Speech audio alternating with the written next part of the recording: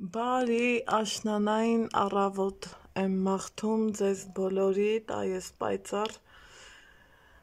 արևը թող ջերմացնի բոլորիդ հոգիները, բոլորիդ սրտերը, բոլորիդ մաղթում եմ բարձր տրամադրություն, ճիշտ է այս արևը շատ սառն է, մի տեսակ չի տաքացնում, քանի որ աշուն է, բայց կարևորը արևը կա ու իր առկայությունով մի տեսակ փորձում է ջերմացնի մեզ։ Այսօր տրամադրությունս շատ բարձր, շատ չափից շատ, հոկտեմբերի 23 իմ համար օրը անմոռանալի, անկրկնելի, քանի որ այս օրվա հետ շատ լավ հիշողություններ ունեմ, շատ մեծ առիթ ունենք այս օրով նշելու, ձեզ արդեն երեկվա վլոգում եմ ասել, հիմա տեսախցիկը հարմար ձևով տեղավորեմ շտատիվիս վրա,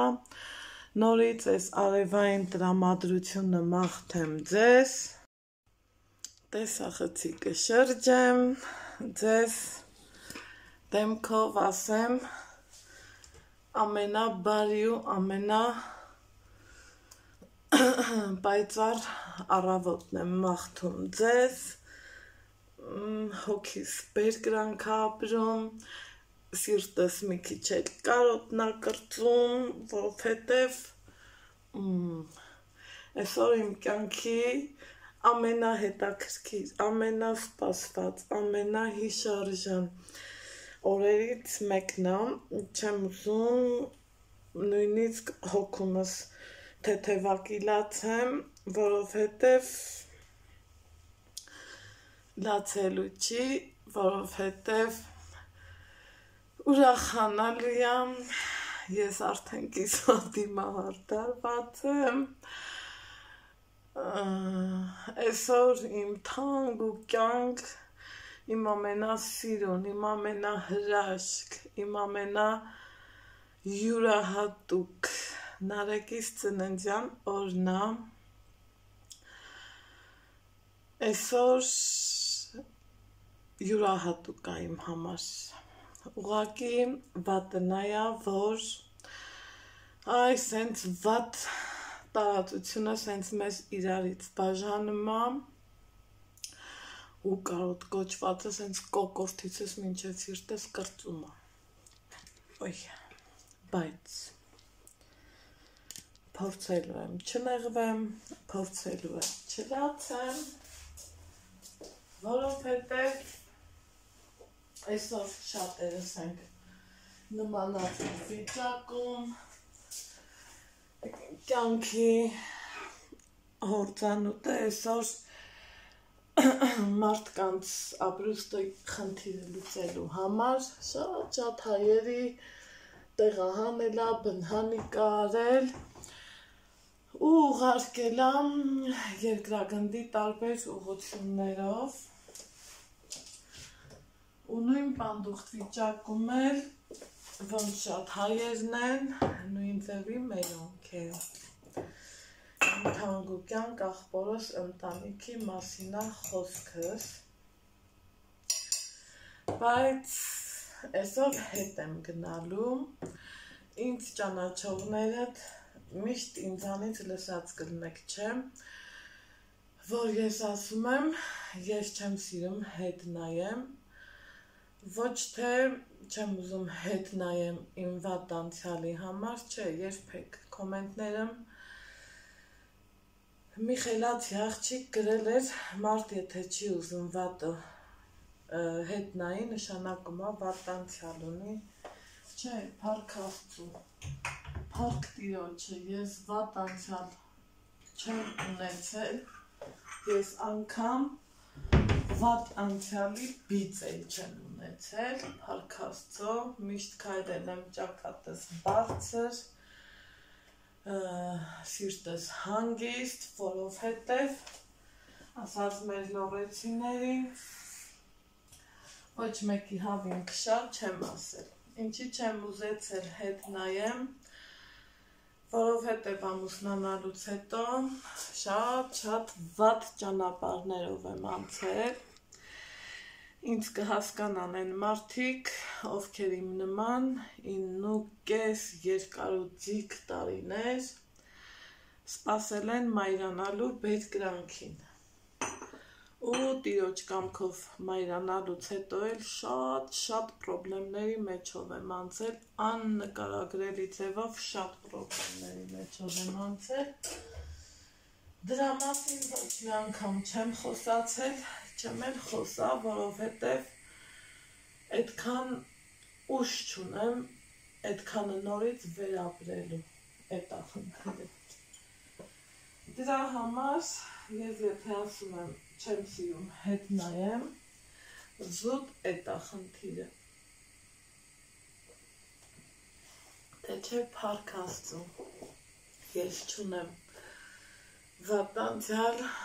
ունեցել եմ խելոք համեստ, ինձ համար հայ աղջիկը ոնց կապրի, հմիկվա նման չենք եղել, հմիկվա նման 9-րդ դասարանից ունքեր չենք անել, մեր լորեցի բարբարով ասած չենք քսվել, չենք զարդարվել, անգամ վինետկայի նկարում ենք բնական եղել, այդ ձևի սերունդ ենք մենք եղել երեխեք։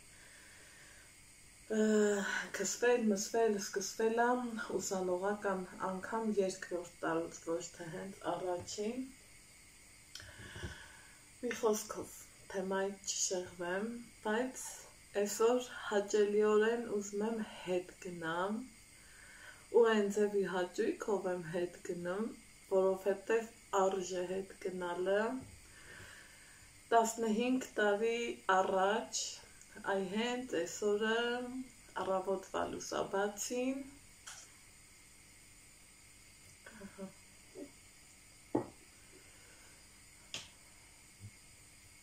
ուրեմն մեր ընտանիքում ծնվեց նարեկս, թե ինչ երջանկություն ապրեցինք մենք, բնականաբար բոլորդ էլ գիտեք, բոլորս էլ չէ, հայ ընտանիք, երեխա ծնվի, մագար եւ այլն։ Այսօրվա պես եմ հիշում նարեկից ծնված ամեն մի պահը,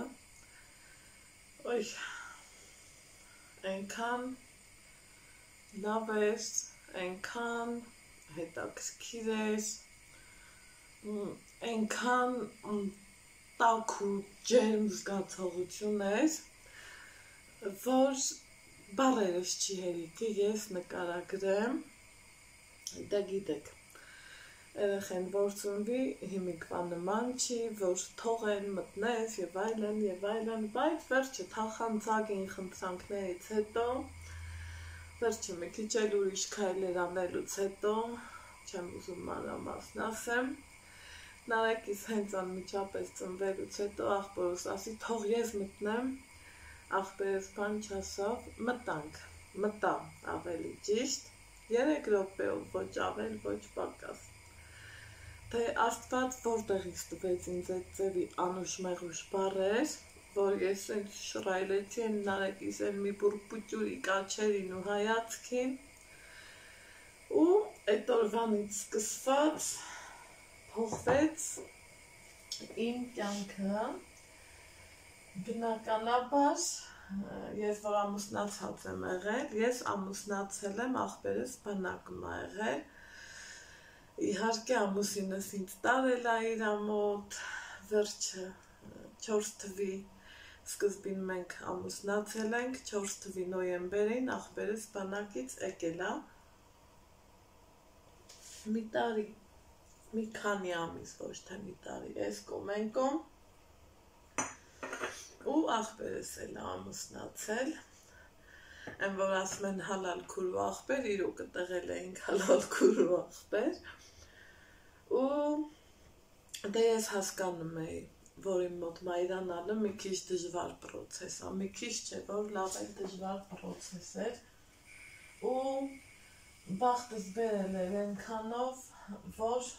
ամուսինս ամեն ձևով իմ թիկունքին կանգնած էր, են որ վերջ էլի բոլոր տները մեր կասեն չէ, մեր հարսը չի հղիանում և այլն, բայց շնորհակալ եմ Աստծուն, որ այդ պահերին Նիկան իմ թիկունքին ամուր հենարանի պես սյան կանգնած ա եղել, երբևիցե կյանքիս մեջ ես չեմ կարա դա մոռանամ կամ ուրանամ, չի կարելի, հնարավոր չի, այդ իմ համար էլ չի։ Ու հետո եկավ, որ արդեն աղբերս ամուսնացավ, դե բնականաբար ուրախանում ես, ընտանիքդ նոր անդամով ա համալրվում, փորձում ես, որ հարաբերություններդ լավն լինի, այն հարսուտալ կան չէ, այն որ իրար տենալ չեն ուզում, մենք մեր մոտ փառք Աստծու չի եղել տենց բան, 3 համարյա 4 տարի իրար հետ ապրել ենք, մի անգամ սենց, ինչ եմ ասում իրար հետ, մի քաղաք մենք միշտ էլ իրար հետ էինք, սենց ասում, չի եղել գոնե մի անգամ, որ միտք էլի սենց մի քիչ խրոխտ հայացքով կամ ուրիշ հայացքով նայես, չի եղել, բայց հետո, որ արդեն գիտակցում է դե մարդուկին մի մարմին, չէ, ընտանիք, համադրում, բոլորն էլ դրա համար են, չէ, ամուսնանում, հոգս խորքում միշտ վախ էի ունենում, ասում էի Աստված ջան, ես իմ կյանքում ոչ ոքի, ոչ մի երեխու թարս աչքով չեմ նայել, ոչ մի հղի կնոջ թարս աչքով չեմ նայել, չլինի նենց բան, որ հանկարծ իմ հոգում ինչ-որ թե ուրիշ բան առաջանա, ու ոնց որ ներքուստ անհանգիստ դգնեի, սենց ասեմ, միշտ մտածում էի, ասում էի, երբ որ ես իմանամ աղբորս կինը հղի ա, ոնց կվերաբերվեմ այդ հարցին, ինձ փորձում էի պատրաստեմ, վերջ էլի կհասկանաք ինձ ինչ եմ ուզում ասեմ, մեկ էլ օրերի մի սիրու նոր, ինքան ինձ ասում ա, Այան, քեզ ուզում եմ մի բան ասեմ, մամայիս դեռ չէր էլ ասել, մեկ էլ ասում եմ, ասում ա, գիտես ոնց որ, ու ասում ա, վայ, այդ պահին, ես չգիտեմ, թե ես ճիշտ այն ժամանակ այսքան սենց շատ չաղ չէի, գեր չէի, այն փոքր երեխային ոնց կթրջի բան, վերջ էլի, հետաքրքիր զգացողություն, փաթաթվել, պաչել, պաչպչել, նշել, նվիրել, նվեր առնել, ու այդ օրվանից, այդ պահից սկսած, ես սիրել եմ աղբորս երեխուն, այ հենց այդ պահից, այդ վայրկյանից, այդ ինչ կմտածես, թե Աստված ջան ինձ ուժ տուր և այլն, դրանք գնացին, ես իմ թե ուր։ Եկավ այն պահը, որ արդեն ծնվեց Նարեկս, Նարեկիս անունը մամաս ա դրել, աղբերս դեմ չէր, պապաս էլ չէր դեմ, Նարեկս ծնվեց, ու մեր կյանքը փոխվեց, այնքան հետաքրքիր էր, բոլորս էինք իրան շատ սիրում, ու մի էլ շատ բազմաթիվ նկարներ ունեմ, երևի իրանց տանը այդքանը չլինի, ինչքան իմ մոտ լինի, ու լուսադեմներ, որ ծնվեց Նարեկս, այս առավոտից արդեն մեր տանը կերուխում, քեֆ, ուրախություն, վերջ էլի, աղբերս ջահել տղա պապա էր դառել, ու անցան ամիսները դառան տարիներ, այն որ Նարեկիս ամեն մեր տուն գալը իմ համար տոն էր, այն ժամանակ կեսուրս դեռ կար, ասում էր, ինձ թվում է այդ երեխուն իր մամայից շատ է սիրում, դե տենում էր էլի ոնց եմ սիրում, բայց թե ոնց կլինի տենց, ասում էի թեկուս տենց ինչ կա դրա մեջ, ու ամեն ամսականի, այսենց մի հատ պուճուր առիթ, ես կանգնած էի, որ որ Նարեկիս օրը հետաքրքիր դառնա, հիմա այն օրը, որ գնացել եմ Ալեքսին պիժամա առնելու, Մաման գտել էր այն խանութից, որտեղից որ աղբորս երեխուն, ես չգիտեմ շաբաթը մի անգամ, թե օրը մի անգամ, թե երկու օրը մի անգամ, միշտ մի նոր բան առնում էի։ Վերջը, որ Ալեքսս տենց հավեսով առև դուրարավ բան, ասման նա հիշում ես, ոնց է իր նարեկին առնում այդքան, որ ես ասում էի չնեղվես, դու էլ ես ունենալու, ասում եմ բա, ասում եմ պատկերացնում ես, այդ օրից արդեն անցել է այս աշուտով 15 տարի, ասում է կա այդ երեխեն այդքան արդեն, ասում եմ հա, ու վերջը երեք ամուսինս զրուցում ենք բան, ասում եմ այնիկա, բա ես հոգոր կոչվելու իրավունք ունեմ, հեռու եմ էլի, գոնե մի նվեր մի բան, վերջը ինքը նվեր էր արել երեխուն, մեկ էլ զանգել ասում է հոգոր բարլուս, զրուցում ենք և այլն, ասում է ապրես հոգոր ջան, այ երեխեք, այնքան հետաքրքիր է այդ զգացողությունը, ասում է ես նիկացացիային կամաչ եմ, որ ասեմ, դե բայց քեզ եմ ասում իմ բարեկամը դու ես, կես կատակ, կես լուրջ, վերջը, հետաքրքիրը նայա, որ Նիկան էլ էր, շատ էր սիրում Նարեկին, չգիտեմ,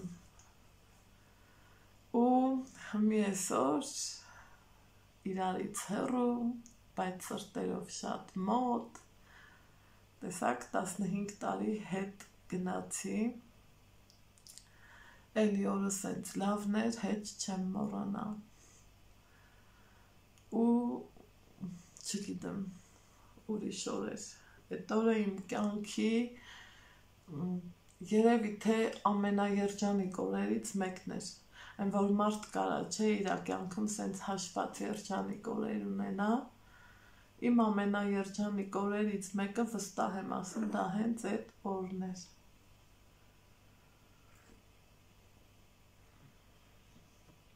Ու հիմի գիշերվանից, սենց մտքերով, չգիտեմ, երեք իրիկունում աղբորոսկինը զանգել է, ասում է ինչ կա, դե գիտի էլի բնավորությունս հեչ, ասում եմ բան չկա, ասում է ինչ ես անում, ասում եմ քայլում եմ, ոնց ասում է, ժամը 11-ին դու ինչ գործում ես դռներին, ասում եմ հա, Էրնակ իմանաս, թե որտեղ եմ քայլում, ասում է այդ ուր ես գնացել, ասում եմ դե սկզբից գնացի Լոնդոն, հետո գնացի Փարիզ, հետո որոշեցի Նյու Յորքով հետ գամ,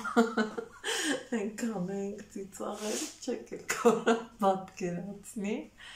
դե բա ինչ ասես, մարդ ես, սենց մտքերը տանալիս ես էլի տալիս, որտեղ ինչա կատարվում, ու վերջը հետաքրքիր էր, լավ էր, հետո Նարեկս ասում, հոգոր ասում արի էլի, ասում եմ կգամ, սպասի, չէ հոգոր, երկար ես է, ասում ու չես գալիս, մեկը ռուսերենով ինքն էլ է շատ կտակասեր երեխայա, ասում է деньги это что, бумага, ну и что, մեկ էլ չթողի էլի, որ շարունակի, սենց եմ անում ասում եմ Նարեկ ջան, դա точно, деньги это бумага, но только чуть дорогое бумага, ասում է հոգոր, լավ են ասի, վերջը սենց կատակեցինք և այլն, բայց թե հիմի մամաս էլ միշտ է գնացել, ուղղակի հիմի ուղիղ չվերջ չկա, ամենավատը դա է, թե պետք լնել էր, ես չէի գնալու, բայց գոնե մամաս կգնար։ Ու սենց մտքերս տանում են հեռու, արդեն իրանց հետ եմ, արդեն պատկերացնում եմ, արդեն երեխեն ենքան մեծացել է, միշտ աղբերս շուքով անշել Նարեկիս ծնունդը, բայց այս տարի ասել է պապա ջան, եթե կարելի է ես սենց չեմ ուզի, սենց կլինի, ու որ ինձ պատմեն, ասում եմ, փաստորեն Նարեկն արդեն այդքան մեծացել է, փաստորեն այո, մեծացել է։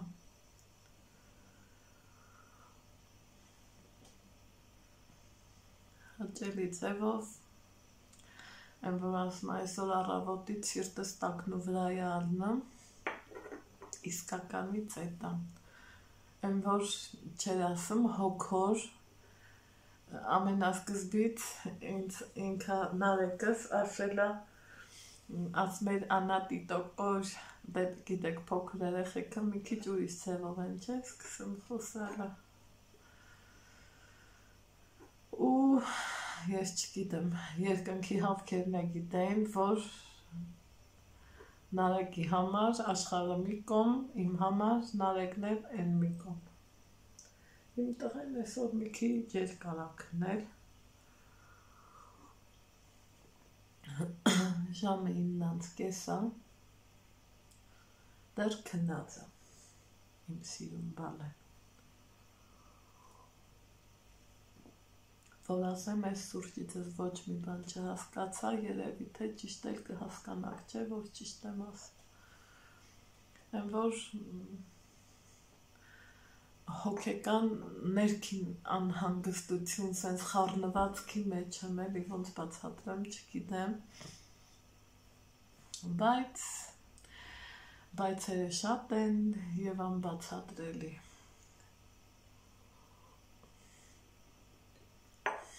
Էդ էլ գնանք դեպի հետ, տեսակ, որ Անահիտն էլ գիտի գնալ դեպի հետ, ենքան հետաքրքիր էր, չեմ էլ հիշի է, ով էր գրել, ասմա մարդ պետքա հետ գնա անցյալ, եթե չի ուզում գնա, ուրեմն մութ անցյալ, փառք Աստծու, փառք Տիրոջը, ես մութ ոչինչ չեմ ունեցել, չեմ էլ ուզի որ ունենամ, ընդամենը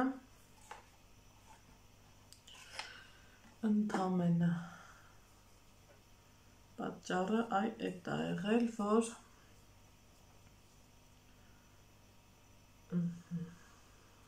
ես չեմ ուզեցել հետ գնամ ժողովուրդս։ Հիմա ստեղ դիմահարդարման բոլոր բաներս դրած, բազան նախորոք քսել էի, հիմա դիմահարդարվեմ, երեկ որ գնացի ամուսնուս բարեկամների մոտ, հասկացա, որ իրանք այսօրվա նացով են ուզում գնան, ես էլ ասի կարամ, ես էլ ձեր հետ գամ, ինչ որ թե հետաքրքիր խանութ ասեցին, ասի գնամ, հետո դասարանում էլ ծնող ունենք, ինքն էլ շորի հետաքրքիր խանութ ասավ, դե ես Վանաձորին ծանոթ չեմ, արդեն ասել եմ, գիտեք, իրանց հարցրի, ասի ես խանութի տեղը գիտեք, ասավ հա, ասի դե ձեր հետ գամ, ինձ ցույց կտաք, ասեցին հա, ես էլ ասեցի սովորական օրից մի քիչ տարբերվեմ, չէ որ այսօր տոնա մեր տանը։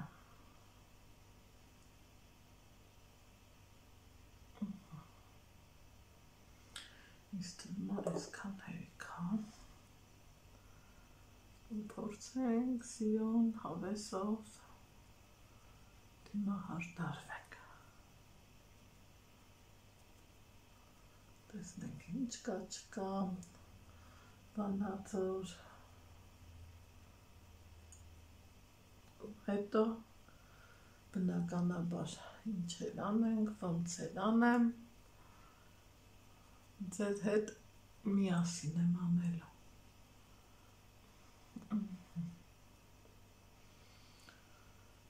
Մնացածը կանեմ կադրից դուրս,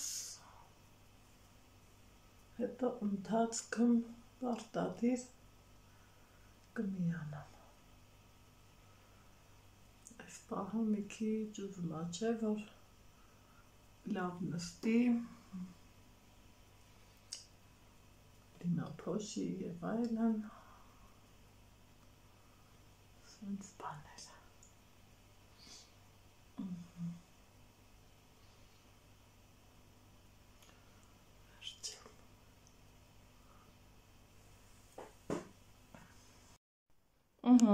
Այ հիմա տեսեք ինչքան սիրուն հավեսով դիմահարդարվեցի։ Պարոնս արթնացել է, գնանք դեպի մամայիս խանութ։ Բայ Լույսն ասա։ Վարդուց ուծոց եղի պես հարութը։ Եթե մամայիս խանութը բաց լինի, Ալեքսին կթողա մտեղ ու կգնամ մազերս սարքելու, եթե չէ կարող է և չսարքեմ էլ, տեսնենք էլի ոնց կլինի, գնա։ Եթե չսարքի ոչինչ, կարևորը եղանակը լավն է, դիմահարդարումը շնտիրա։ Բաբ, եթե բացաբյանոցը փակա, եթե փակչի ու բաբը բացը։ Տենց բանես։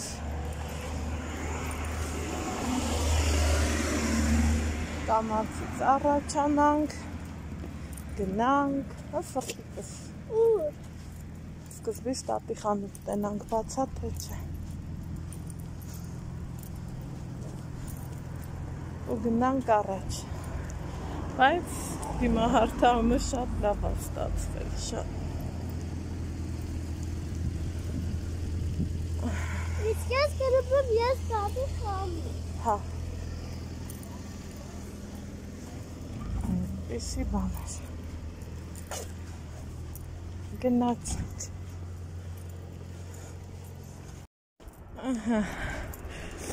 Ստեղ ուրեմ փողոցով գնում ենք, դե ենտեղ մեզ մի ժամ հետ է։ Բայց ես խոբ տարի։ Ասի զանգ եմ նարեկիս։ Բայց ես ուզում տարեկից։ Շնորհավորեցինք։ Բայց ես։ Դու տատի խանութից։ Ու նա առաջանանք։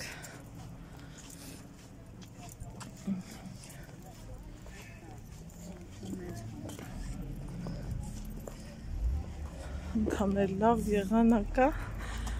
սրտից նման լավ եղանակա։ Գնացինք։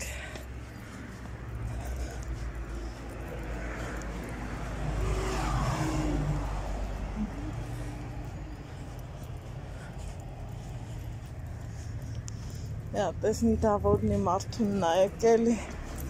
առավոտից նիդավոլնի է, ինչա տատը չի եկել այսօր։ Եկել է։ Տուն է եկել։ Չէ։ Բայ մեր ճամփենա լավի անցնենք շուշուտ, շուշուտ, հանգիստ, մատներդ հանգիստ։ Սետ չես կարող գնալ, տենք։ Գնաց, մեր նավ։ Շուշուտ։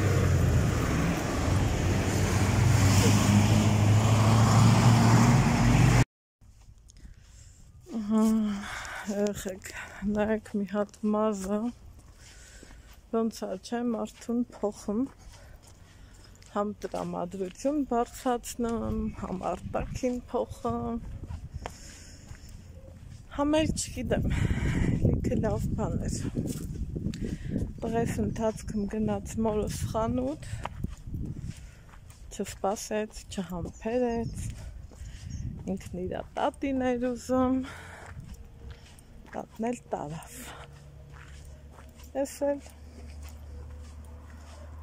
սիրունացա, տրամադրությունը ստեղն եկավ, ախ մի հատ սենց ֆոտո։ Հիմա ինչ անեմ, գնամ, տնամ տատու թորին չեն անում, զանգ են կահեն, երևի ոտ-ոտ հարցանանք դեպի իրանց տուն, պայմանավորվել ենք, որ իրանք կզանգեն, տենանք, ոնց կլինի, գնանք մի քիչ ֆրֆրանք, օրներս հետաքրքիր անցկացնենք ու գանք։ Բնականաբար ձեզ իմ հետ տանելու եմ։ Գնանք։ Ստեղ էլ մայթը քանդել են։ Մամասիրա ծաղիկներին խնդրելա ձեռ չտան։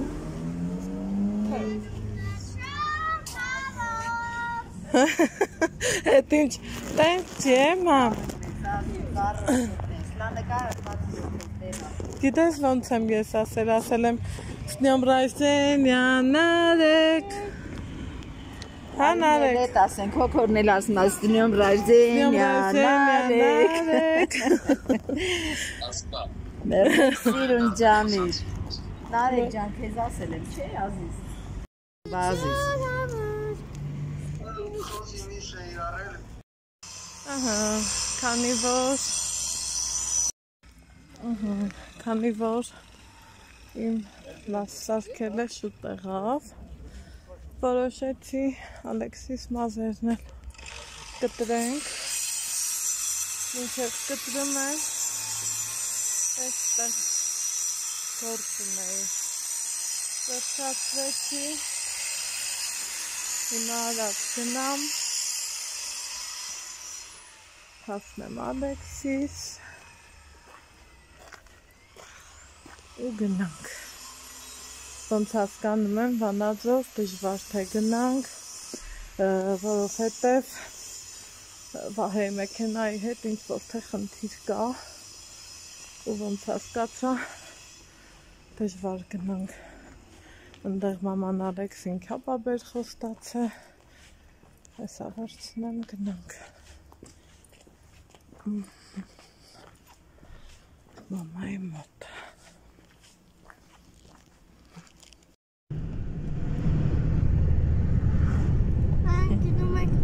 Ինչ ենք անել բանաձոր, որ գնանք կերև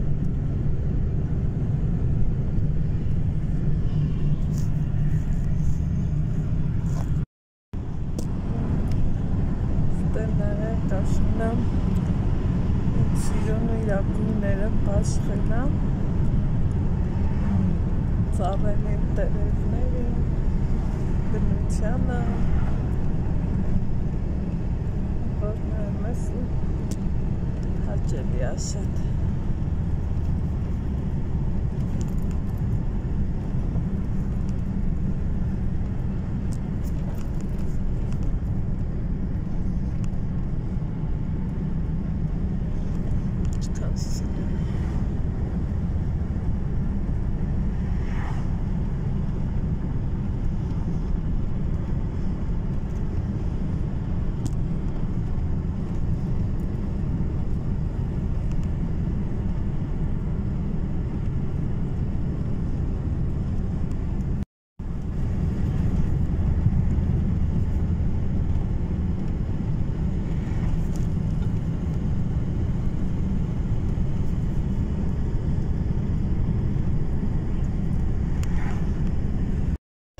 Մեր բաժանորդներն էին, Ալեքս։ Մամա ջան, ես ուզում իմ համար գլխարկ Սպասի, ժողովուրդս, բարելույս ենք ասում, ձեզ այս պահին Վանաձորից։ Գիտեմ, որ դրսում շատ Վանաձորը սիրող, Վանաձորի մատնող բարեկամներ, բաժանորդներ, հետևորդներ ունեմ, դրա համար էլ նկարահանում եմ։ Այս պահին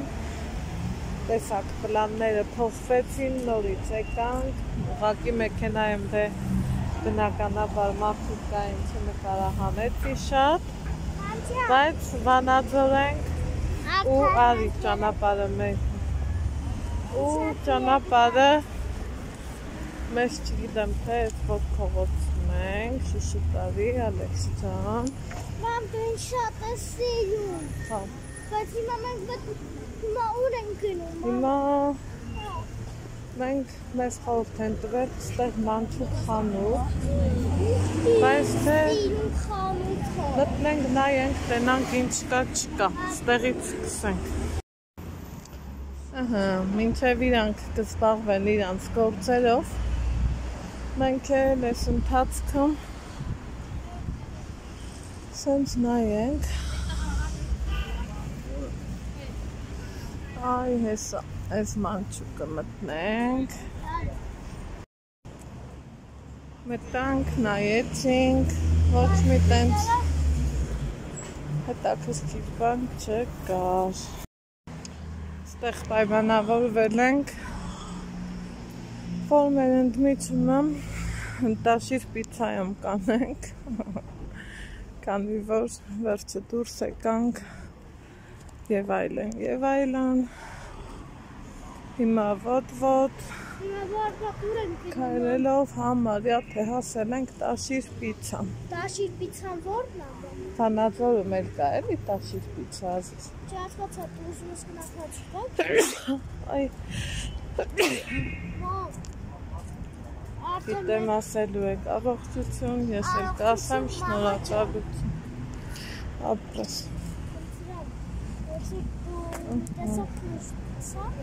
Տեսակ փռստում եմ։ Գնանք հաց ուտենք։ Հետո գերև։ Ստենայք իմ տղայ։ Ինչ ես ուզում մտեղ նայ։ Մտի նայդ։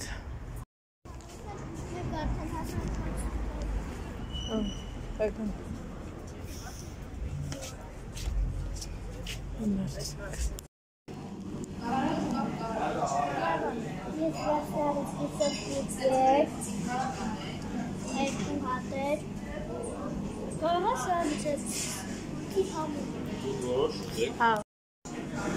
Այստեղ պատվիրել ենք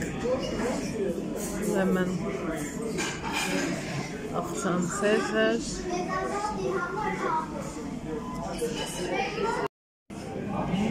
Ալեքսի պատվերը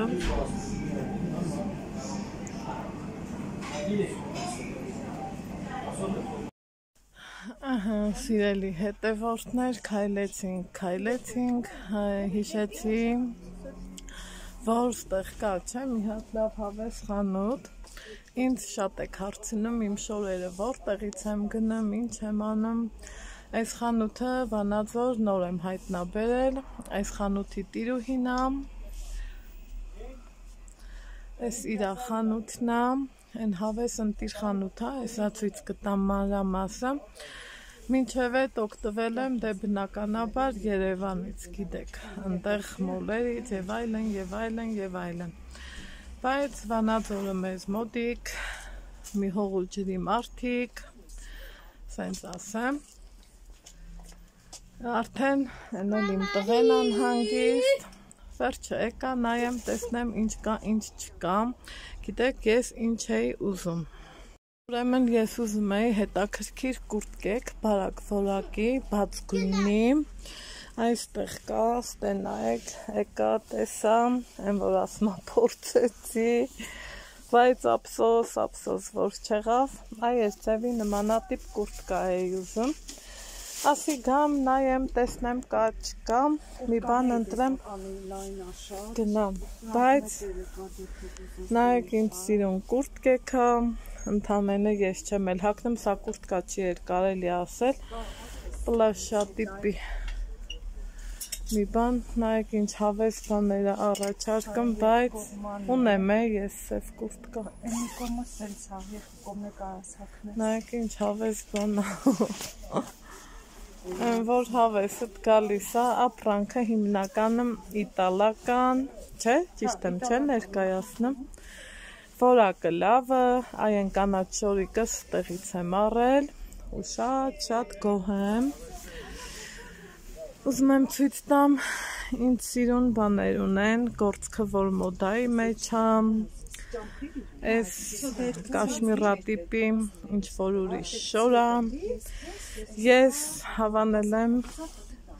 այս սրանք, բայց էլի իմ հագով չէր,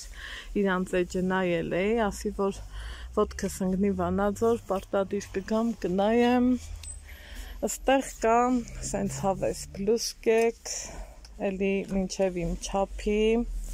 այն որ համնայում ես ու մի անգամից որակը հասկանում ես, կա ես ծևի, վերջը սենց, ես հանել ենք նայել, փորձել, սենց սիրուն շորիկներ կան, սենց հավես, տենում եք չէ սևը ինչքան շատ է, ինձ ինչ առաջարկում են սև, դե ես էլ սևը, այդքան չէ, ես նախընտրեցի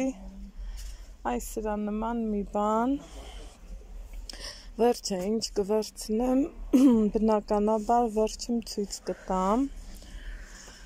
ընդհանուր այն որ հաճույքով եկեք, օգտվեք այս խանութից, իրոք արժե, լավ խանութ է շատ,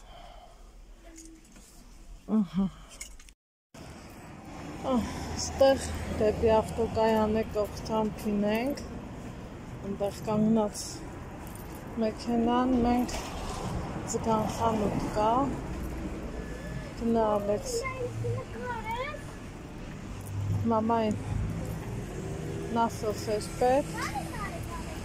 գնա Ալեքսը, ուզում եմ տնամ, ուր աբա այդ խանութը,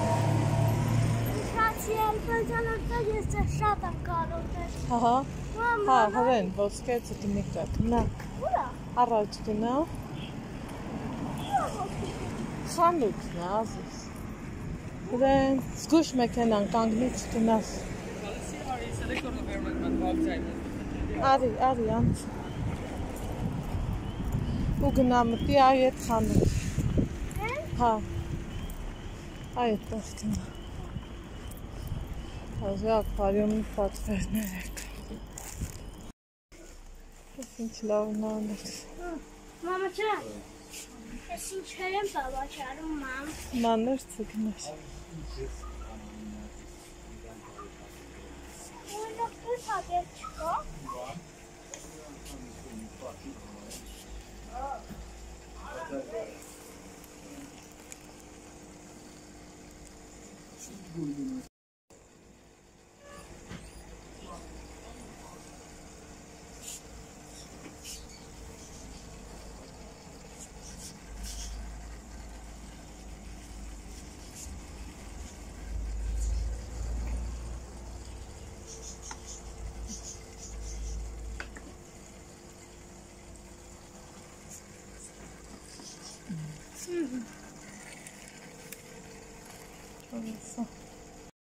Չէ, ուղղակի տենց նայ, Մամա, մեծանամ դու ինձ սրանից կորնես, Ալեքս, հա, ինձ ումաներ իմ հատ կանք արգեմ, մի հատ ես թութակից վերցնենք, ախեր ես թութակը ինձ պետք կա, կանգնի նկարը,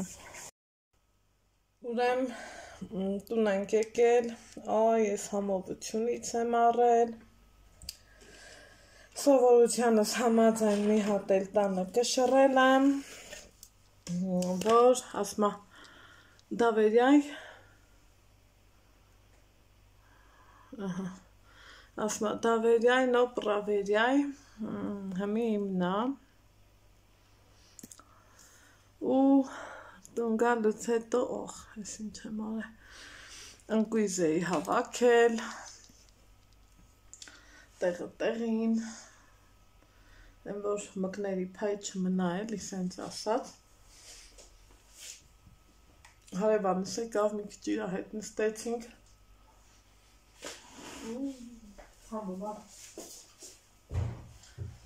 ասեցինք, խոսացինք,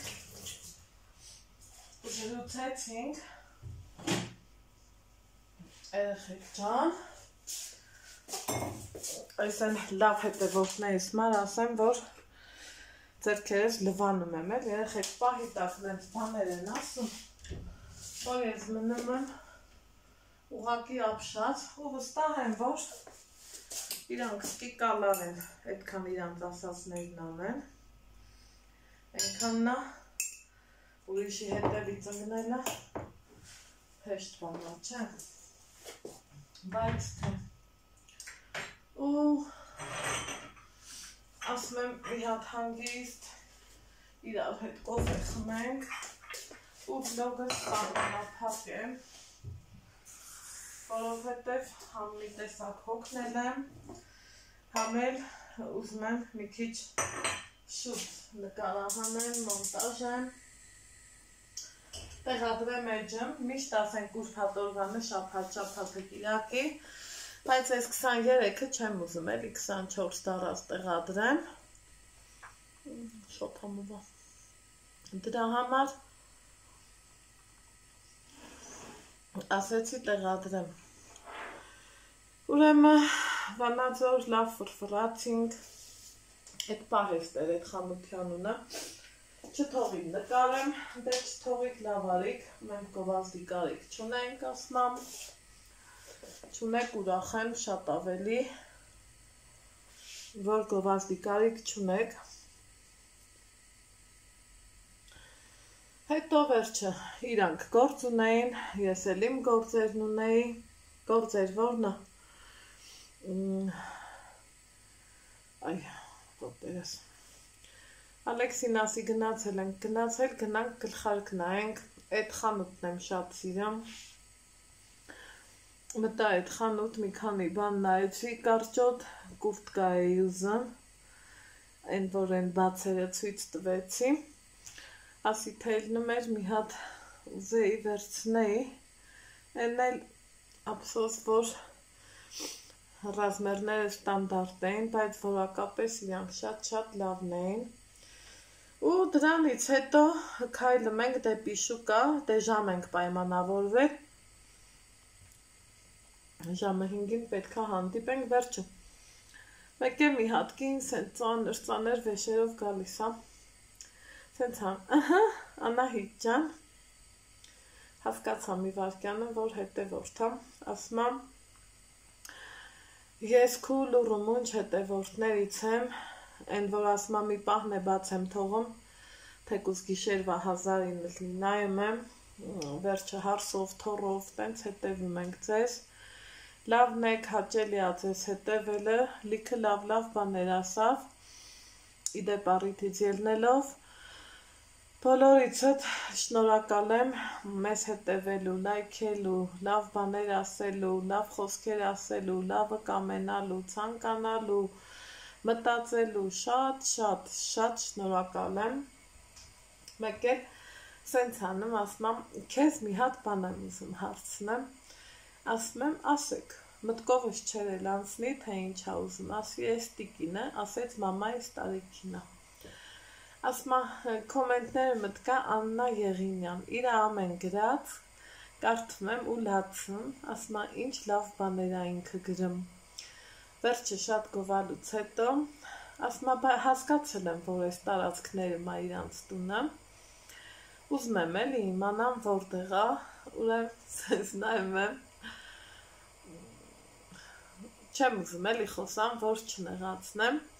ու նորից հարցնում, մեկ էլ ասում եմ, թե որ պետք լներ կնկարեի, էլի, իրանց տունն էլ գիտեմ, իրանց տանն էլ եմ եղել, վերջը, ուղղակի չի կարելի, եթե չեմ նկարել, նշանակում ա պետք չի, այ օրինակ,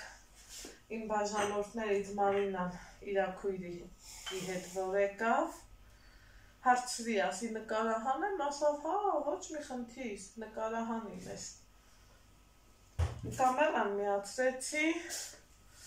նստեցինք, ասեցինք, խոսացինք, հիհի, հահա, վերջը։ Այն որ հմի ես իրան ինձ որպես հարազատ քույր եմ ընդունում, այ տենց է։ Բայց եթե ես չեմ նկարում, ժողովուրդ ջան, հարգելիներս, իմ սիրուն, իմ սիրելի, իմ արդեն հարազատ դարձած հետևորդներ ջան, powerbank-ս էլ էի հետս տարել ու լավա, որովհետև պետք է կազմի, ատտել եմ նորից արյատքի ու շարունակենք։ Եթե ես չեմ նկարում, սրտիկ, իմ տղեն պարկելա, որովհետև հոգնելա, ուրան ներեխեք ջան, մարդը չի ուզում, Ես էլ հո չեմ բռնանա, վերջը, էդ իմ լուրու մունչ հետե որդին, ասեցի, որ չի լինի, էլի, եղեք տեսակ ինձ սիրունա էսցենա աչկերիս տվարաններ, կայրեն լեզվով ասած, սա էլ Աննայիս նվերնա, Աննա Եղինյանից, ջան, այ գլխարկը թաքի բաժանորդները տենան, սրտիկս,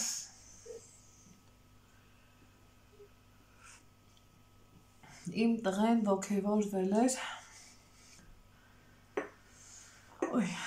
որ ես իրան հանարնը, ոչ միայն գլխարկ եմ առել, այս կիտրոններն են եմ առել, աչկումս նենց է կան, իրանք են պապուկ, բարակ կեղևոր, հոգնել իմ բոլոր, չէ, բրասլետը բան չի չես դնում, սրտիկս, այ ես բրասլետն ենք առել իմ բալային, չէ սրտիկս, մեկ է, ես ատատը տենա, բայց չղայնանալու Ալեքս, Ինչի, պետք է ասի դու պուճուր կուկու չես, ես ինչ ես առնել տվել մամային, բասի գնա տատի զարգի բասի, չէ, կգա կտենա սրտիկ, ասավես ա գալիսա, մի ապնա եք էլի, ես կյոնքի կտորին, չի ադանա, չեմ ամ, չգիտեմ, ասիլ կը ես ինչա պուճուր կուկուի գլխարկ ես առել, եղեք, բայց իմ տղեն ես ուզեց, նա ինչ լովն է, այս ում գլխարկնա, ումն Ալեքս, Իմն է։ վախ ես հարցնեմ, այդ էլ շարֆն է, տատը վերջի չի արկնա, իրար հետ 4000 դրամ, 4000 դրամ է վերջացնում, սրտիկս, հիմա վերջը, ման, ուսունիչի բաժանումների, իսկ ես գլխարկ տամ տատի ծուստա, որ վերջի չարենա, հա, վայբերով ծույց տաս, գնա, տար, ար, գնա, ես յարդի կպոքին կերի, գալկովս կխած, հետո մգդատով ձերքով չանես, բասի զայք է տատի լոքրեցի, հա, ես հատատն ասելու ապուճուր կուկուի, գլխարկ ես առը, Ոչինչ, ես ես ազանգում եմ տատին ասեմ, հա, դե զանգի, զանգի, աշխարհն աշխարհով դու քո տատով,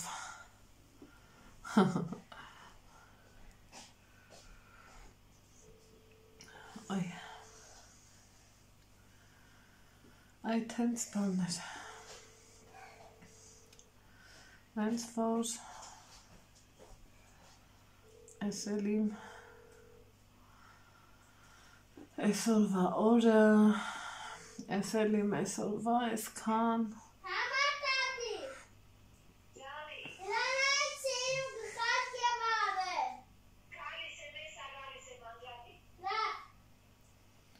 բա որ ասում էի Ալեքս, տատը ծերի մամա ասեցի կարնեն, հա, ինքը նեղվեց, անհանգստացավ, որ մամայի դուրը պետքա չկա, դե բայց թե,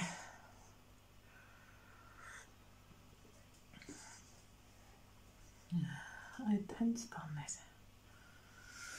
այ, լավ հավեսով, օր անցկացրեցինք, ուստեղ են, չէ ասում, տեսեք ընդամենը մի հատ առիթ կարողա գնանք Վանաձոր, վերկացանք, գնացինք, ֆրֆրացինք, մեր օրը հետաքրքիր անցկացրինք, ու թողենք եկանք, հիմա էլ հավաքած ընկույզ ունեմ կջարդեմ, տեսահոլովակս կդնեմ մոնտաժի, ընկույզը կջարդեմ, քանի թացա կշարեմ թելերին, որ չուչխել, ով ասմա քաղցր շարոց, ով ասմա չուչխել, ես մենք սովորենք ասենք չուչխել, ասեք, որ ամենահամով բաներից է։ Ոնց կարաս չսիրես, չէ՞։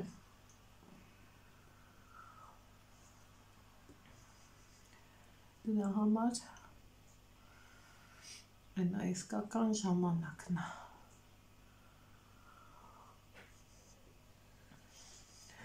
Մի խոսքով սիրելիներս, այսօր էլ ունեցել ենք այսպիսի հավեսով օր, ձեզ ասում եմ բարի գիշեր, լավ եղեք, առողջ եղեք,